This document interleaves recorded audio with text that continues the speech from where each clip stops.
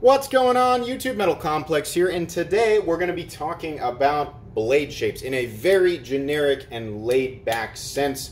I think the worst thing I could possibly do when talking about blade shapes is be incredibly specific. Number one, because everybody has different usage habits, and number two, I'm not a professional on anything. I'm not a knife maker, I'm not a professional on edge geometry, I'm not a professional metallurgist, and I don't use my knives hard enough and consistently enough, or in variants. Like, I don't use different types of blade shapes often enough to really be able to definitively say, stuttering all over the place, definitively say exactly what is good for what. This is going to be very generic information, and you kind of have to take it and apply it to what you would be using your knife for.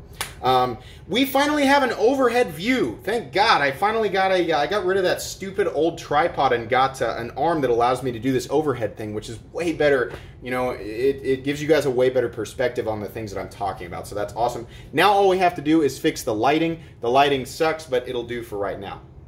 If you are new to my channel, I like to do knife reviews, knife overviews. I like to do unboxings. I like to do discussion topics such as the one you're viewing right now, and I have a Knife Guy series on Sundays. I also like to upload regularly, every single day. Sometimes I upload twice a day. So if you like knife content and you like regular uploads, this might be the channel for you. Go ahead and hit subscribe and turn notifications to all, because there's definitely more content coming.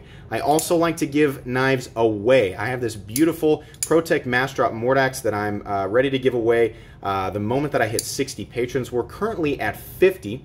And basically, as soon as we hit 60, I will open this up as a giveaway to everybody, not just patrons, literally everybody who's paying attention. So if you're subscribed, you'll get a notification on the day that, or the day that happens. A lot of the knives you're seeing here are not mine. They're actually provided for review by some generous viewers, and then I pay to have these shipped back with full insurance. So the money that I get from Patreon really helps support me in that sense, and it really kind of keeps the cogs of this channel lubricated and everything moving smoothly.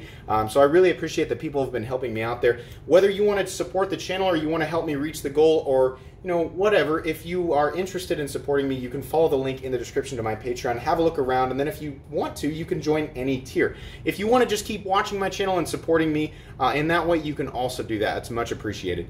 Anyways, so here's the way that I'm going to go about this. I'm going to be very generic. The general rule of thumb is when you're looking, when you're considering a blade shape, is you're thinking about how much material there is in any given area of the blade. Now, there's a lot more that goes into that. The starting thickness of the blade, the height of the blade, whether or not there's a flat, what type of grind you're looking at, whether it's a flat grind coming off the spine or whether it's a hollow grind or a convex grind, whether or not it's a tanto with two different cutting edges, if the blade curves down or if it curves up. There's a million different things. On top of that, you have the steel type. You have whether or not the blade was even heat treated correctly. You have whatever type of media you're cutting through. So that's what I mean. Like, if I covered every, and that's not even everything there is. I mean, and on top of that, I don't have every single blade shape out here. I have a lot of common ones and some uncommon ones, but I'm going to do my best to cover it given what I have. If I were to talk about every last little thing there was, number one, it would be like 6 hours long and nobody would watch it. And number two, I'm not qualified to give all that information, so I only want to speak, to what I know, and that's going to be pretty general. So this video is mainly directed at newcomers or people kind of getting into this, and if they're going to spend more money on some higher end stuff, then I want to help them get what they want and help them, get what they expect out of their blade. So, like I was saying, more material in any given area is generally going to make that area of the knife stronger. Less material may make it a little bit weaker, but it might make it easier for the blade to pass through material, whether it be puncturing or cutting, pushing down, etc. A good example of that in the drop point blade, you can see here we have a flat up top, and that carries the thickness of the blade, which is about 125 thousandths out to about I don't know, about 75%, 80% the length of the blade, and then that part finally tapers down to the tip. And then you have an area here that drops down to the cutting edge. We have another blade, another drop point blade right here that's about the same thickness, but it's much longer. So it tapers out to an incredibly fine tip, and there's no flat, which means the thickness, you know, right here at maximum thickness is ever tapering. Whereas here, it doesn't actually start to taper to the tip until the end of the flat.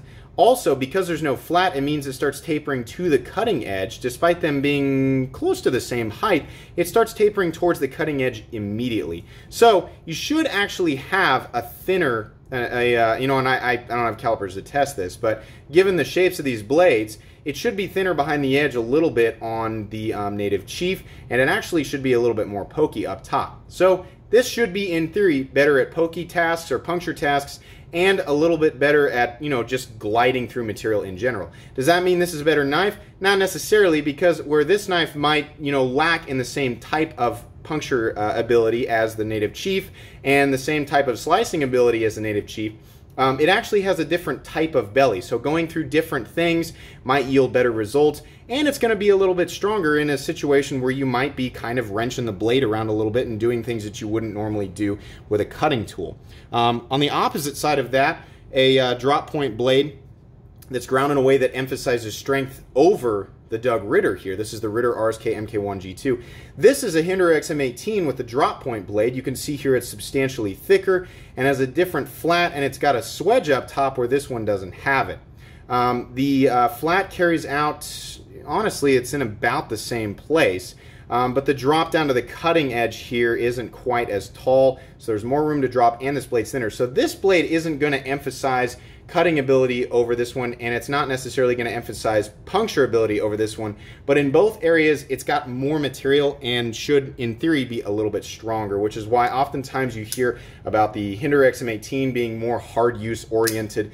The blades are ground in a way that emphasize toughness. Now, does that mean that this is not good at cutting tests and not good at puncture tests? No, it's just more material in those areas and overall. So it's just going to have a harder time going through material than this knife. But in some situations, you might want that.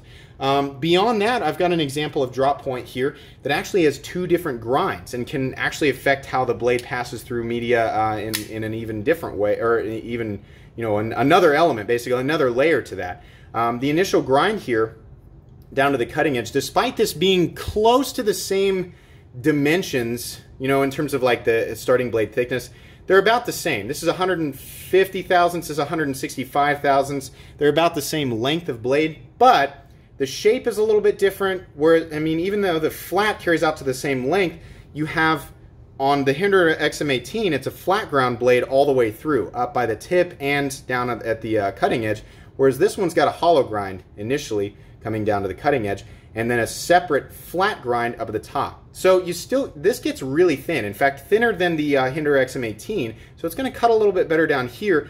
But if you kept that material the same thinness all the way out to the tip, then you would have a little bit of, you know, a weaker tip. It'd be better cutting performance than the XM18 drop point, but a weaker tip. And, you know, maybe in a knife like this, you may not want that. Well, because this area up here is flat ground, there's more material up here behind the tip. So this is going to be a little stronger than it would be otherwise. It also kind of, not as much as a Tanto, but it kind of gives you two different edges there. So none of those blades that I just showed are necessarily better or worse overall. They're just variants of the exact same blade shape that are more or less suited for different things.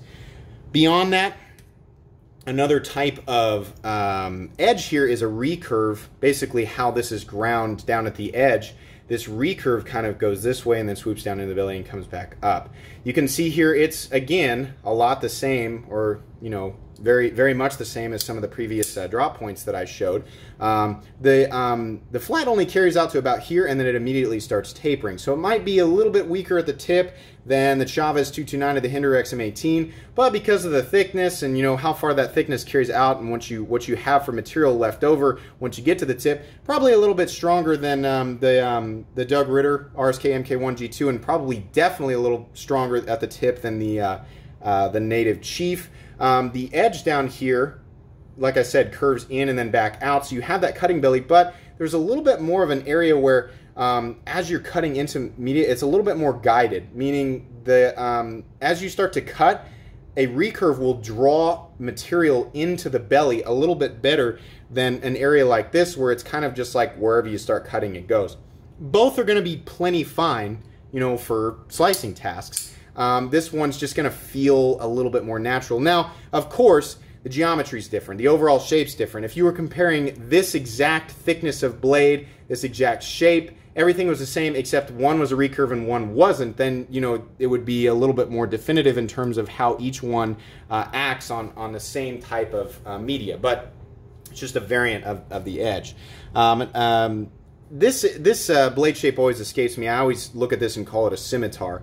But you can see here the flat carries out only about halfway down the blade. You start out at about, it looks to be about 145 thousandths, and immediately starts tapering towards the tip. Now, because this tip, the overall height of the blade is not quite as tall as the last one that we just looked at. You can see here there is much less material at that tip than there is this tip. So this one's going to be a little bit weaker at the tip. It's got a nice belly. It's probably going to cut just fine, you know, in terms of just your general cutting task. But it also doesn't drop from the full thickness of the blade. It doesn't start dropping until about right here. So it doesn't have as far to drop as this one either. So, you know, I mean, like, just sort of use that information and apply it to what I've pointed out here just a second ago. The thinner the starting point, you know, from where it drops, and the taller the blade is, the thinner it's going to be behind the edge. So it's not necessarily good or bad, it's just different from the previous one. So, you know, it's this kind of a situation where it's thin enough to cut, you know, and it's going to cut okay, but because of its long, slender nature, it's not going to get, you know, laser thin behind the edge, but the tip definitely gets super thin. So in terms of puncture tasks, that type of blade shape's really going to excel, but you have to be wary about, you know, how much material there is behind the edge. This is Spyderco's version of a clip point, or at least that's what I call it. This blade is flat ground. You can see here the starting thickness. It's got quite a ways to go before the cutting edge. So this has got, you know, not a ton of material down here, so it's going to be pretty good, as most flat ground blades are that are really tall. It's going to be pretty fairly thin behind the edge, and it's also, because there's not a lot of material here at the tip, again, it's going to be pretty good at puncture tasks. A lot of times Spyderco's you know, kind of short flat ground blades that are, you know, thin at the tip, they excel at EDC style tasks because you don't necessarily need, you know, in general EDC tasks, like if you're cutting through just like cardboard or paper or rope, you know, soft generic materials, you don't necessarily need a lot of qualities in your blade that emphasize strength. So oftentimes, you know, like the Spyderco Manix 2, the Spyderco PM2, and the Para 3, those are really, really popular EDC blades because their thinness at the tip and in the belly and the continuous belly, you know, those are all aspects of a folding knife that, you know, people like, you know, for generic EDC tasks. A more traditional clip point, I think, is better emphasized in this Hinderer Ranch Bowie. You can see here, the reason that they call it a clip point is because it looks like a drop point blade where somebody just clipped this chunk out of it. So you don't have nearly the strength down at the tip of a clip point. You know, this is a fixed blade, which adds a whole nother element to durability and potential for durability. But generally speaking, boy, that's sharp. Holy cow. Just shaved a little bit of dead skin off my finger.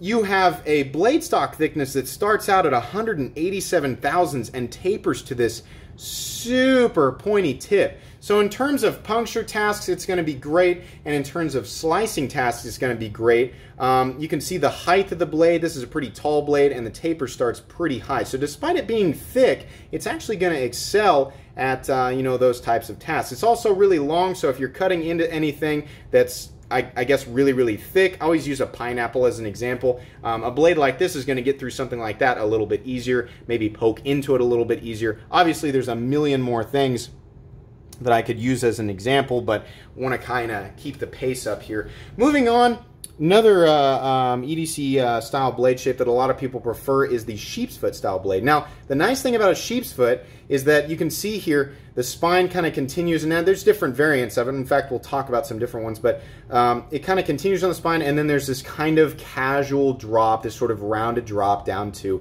what is actually the tip on the knife. Because of that drop, and how it's kind of, you know, just drops down here. It doesn't come to a tip and then curve into the belly. There actually ends up, you end up with quite a bit more material behind the edge than something like this. And not just in terms of thickness at the tip, but in terms of height and the material, you know, as it's more of a, in here it's more of a gradual taper, and in here it's more of a sudden taper. So there's just more metal back there backing up this tip. The end result is that you have a blade that may not be as good at puncturing, but man, if you really have to work that blade and move it around lateral force, this tip is going to stand up better than one, you know, that's the same thickness but ground in a different way at the tip. Generally, sheep's foot style blades look like a sheep's foot. That's self-explanatory, but that's the idea behind the blade. You also generally do get cutting belly, so you'll get the cutting and slicing performance of a standard drop point blade with some belly. A lot of people really like this grind for EDC. They can ask a little bit more of their blades, generally speaking, you know, in terms of like, you know, wrenching your blade around and more hard use, heavy quotes, hard use oriented tasks, but still get that cutting performance they like. With a thicker geometry, like the Curtis F3 Medium here, you've got a nice thick blade, that same sort of casual drop towards the tip and some nice cutting belly. This knife is really going to emphasize tip strength and workability of the blade overall, and then cutting performance. So if you're doing things basically that don't require a lot of pokey tasks, like my EDC tasks, honestly, I do less puncture tasks than anything else. It's nice to have the tip of a drop point blade, but if I'm being honest, what I'm doing with my knives every day don't require me to do puncture style tasks, so I don't need it as much. You know, a sheep's foot style blade is really nice for EDC. Moving on here, this is another blade shape that people are pretty familiar with. This is a Wharncliffe. It's a pretty aggressive Wharncliffe. You can see it doesn't have quite the extreme, you know, sudden taper of the sheep's foot style blade. It's a gradual taper down instead of a taper on a drop point sort of sweeping up towards the tip, right? So what you end up with here is, since it's dropping, you know, down, and this this blade is fairly long, you actually end up, despite this being a 187,000 stock thick blade, just like the Ranch Bowie, pointing right there, it actually ends up with a pretty fine tip. So it's a Wharncliffe style blade, an aggressive Wharncliffe style blade. You can, you know, effectively do some puncture tasks with it, but because the edge is straight, which is, you know, that's typical of a traditional Wharncliffe blade, it's not going to be as good. You can see the natural curvature as if when you're slicing, you know, a slicing belly will follow that curvature as you slice. Since this is straight, it's not going to be as good at slicing tasks. But as far as push cuts or draw cuts, a lot of people really like Wharncliffes for that. People also like Wharncliffes for self-defense stuff.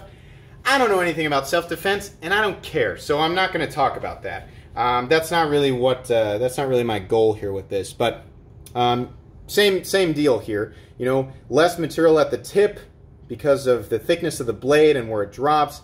The edge is going to be thicker than your typical pocket knife, so it's going to have some strength in the edge, depending on the steel and the heat treat and blah, blah, blah. It's going to have a little bit more edge stability because of the geometry, but it's going to be a little bit more fragile at the tip than a Wharncliffe that might look like this. This is a Wharncliffe that has a very dramatic drop-off. You can see there the flat carries out a little bit further than it does on the XM18. Because of that dramatic drop, you have a lot more material behind the edge, or behind this tip here. So you have to worry a lot less about anything breaking up here. This is about the same area, the same distance to drop towards the cutting edge as the XM18, so it might be fairly similar behind the edge, but in this style of Wharncliffe, you actually have cutting belly. So this particular style of Wharncliffe actually might be a little bit better at some cutting tests. This is another fantastic blade shape for EDC style tasks, but again, you're a little bit more limited on puncture tasks. Can you still poke it into the side of a package or a box? Yeah, but if you really need to you know, puncture deep into something that's thick and dense, that's going to be a lot harder to do. Again, something like a pineapple, it's a lot easier to get into a pineapple with something like this than it is with something like this. That kind of goes without saying. This is a more obscure style of blade, but I'll show it here. A better example probably would be like the Graham Razzle. This is a, it's basically just 90 degrees. It kind of looks like a chisel. Not a chisel ground blade, that's different, but it kind of looks like a chisel. You've got an edge here, and you've got an edge here, and then there's a point at 90 degrees. So this is actually, you know, I guess you could call this the tip. The interesting thing about this is you know, it's not going to excel at slicing tasks or anything like that, but sorry about that, I had to cut the video, but anyways, a blade like this isn't necessarily going to be good at slicing tasks because there's no belly. It's also thick and it's short, and there's not a lot of room for this to drop down to a nice thin cutting edge, so it's pretty thick, but where it lacks in cutting ability, it's certainly going to make up for in strength just because of its dimensions and how, you know, short it is and stubby. This is going to be good for just regular cutting tasks. It's also going to be good at like light prying tasks or scraping tasks, things like that. Obviously, you don't have a tip, so it's not going to be very good at puncturing. The other nice thing is because there's two completely separate edges, you can save one edge for cutting tasks and use the other edge for scraper tasks. I can never remember if I've said one thing or another already. Obviously, a longer version of that blade is probably going to be a little bit more utilitarian. You're very limited with super teeny tiny blade shapes like that, but if what you're doing throughout the day doesn't ask any more than what you could ask of something that short, then maybe you don't necessarily need something longer.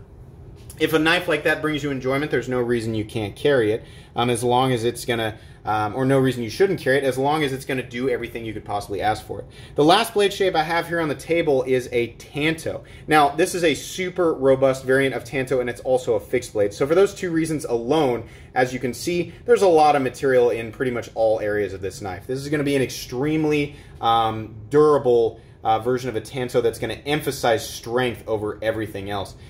In a situation like this type of knife is, if you really need to have a knife as a pry bar, it's going to be great there. Because you've got so much material back here, because the blade is so thick, and you can see how much room there is before the flat ends and it starts dropping towards the cutting edge. This is pretty thick behind the edge. Yeah, it's got a belly. It's going to be a little bit, better at slicing than the exact same blade with a straight edge. But because there's so much material, the edge is going to be more durable than it is slicey in terms of just stability, you know, its ability to resist chipping. And again, that has to do with proper heat treat and type of steel and composition of, you know, the composition steel, blah, blah, blah, blah.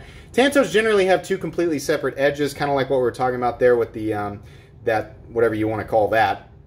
But it's not at 90 degrees, it just sort of, you know, is an angle right here. Most Tantos are straight. In fact, I have a better example, a knife that I just don't like at all, so it's not here, but a typical Tanto is going to look like the Tanto on this Smith & Wesson. So you can see there it's straight and then has an angle and goes right to the tip. What this allows for is a combination of the ability to puncture and for the blade to generally be pretty strong. If you remember, as we went over each one of these different blade shapes, oftentimes what corresponds directly with the ability to puncture better than a different style of blade is also a lack in durability. With the Tanto, you actually get both of those things, but usually the inability to slice as efficiently as a blade that has belly. Again, that's all generally speaking, because the geometry and thickness and blah, blah, blah can all be different.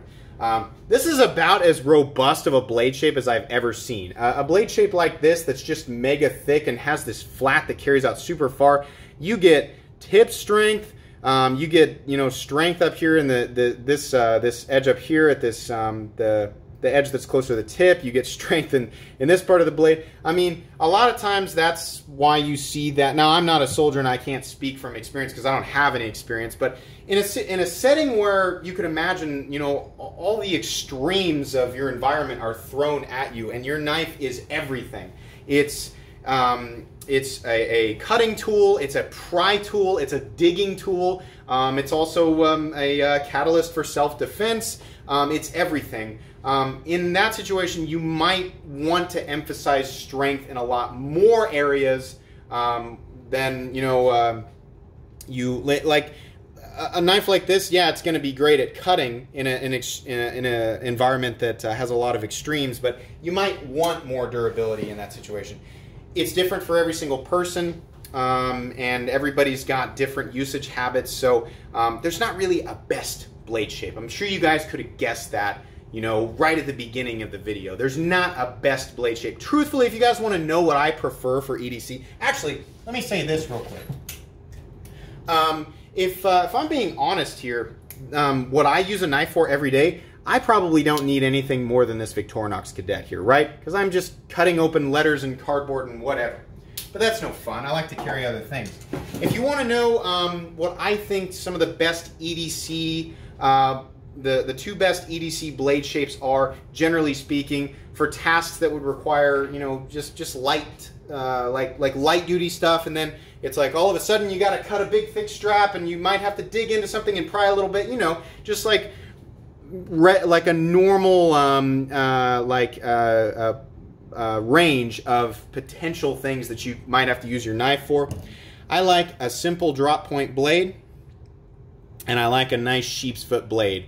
These have a nice balance overall of strength and cutting performance, not too extreme in any direction. The sheep's foot's going to be a little bit more durable, especially at the tip, and the drop point's going to be a little bit better at puncture tasks, but not quite as durable, you know. So these two blades, in my opinion, are going to be really, really great for EDC style tasks. That doesn't necessarily mean that if you like a clip point style blade or a Wharncliffe blade or any other blade shape we talked about that you're wrong. If your blade cuts and it carries conveniently and it deploys the right way and it's safe and it's legal to carry and the people of your workplace don't have a problem with it, then you should carry whatever you want.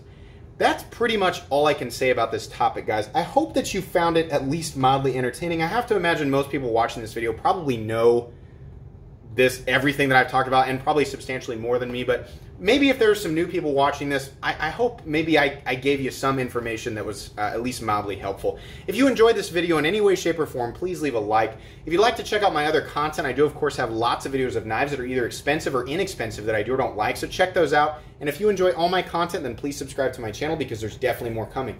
Thanks again for watching, and have a great day.